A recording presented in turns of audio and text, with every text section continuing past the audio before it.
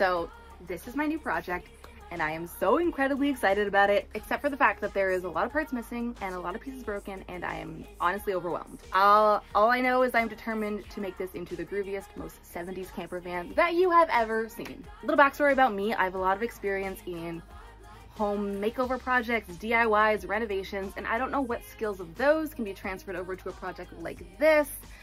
So this is just a PSA to any van lifers, any road trippers out there.